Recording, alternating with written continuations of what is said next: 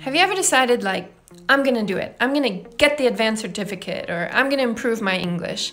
And you sign up to work with a coach, or you sign up for an online course, and you go into it super excited, but little by little, you begin to fizzle out and you end up quitting. Well, I was listening to a podcast episode the other day with this psychotherapist named Dr. Ross Ellenhorn, and he was talking about the role of hope when you're trying to make big changes in your life. He wrote a book called How We Change and 10 Reasons Why We Don't. And basically what he was saying is hope is not infinite. You can run out of hope.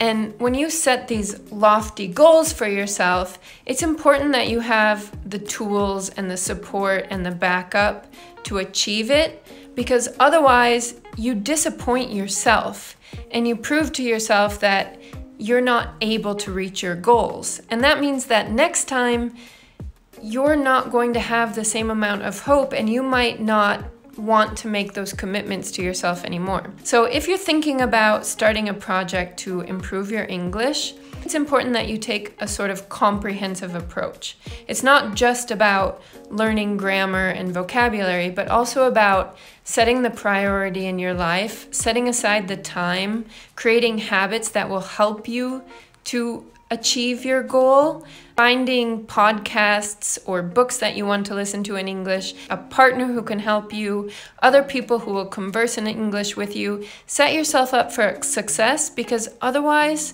you're going to kill what little hope you have left, and that will hurt you not only now but in your future when you are more prepared to take on the goal. Hi, I'm Andrea Holm, and I'm a life and language coach.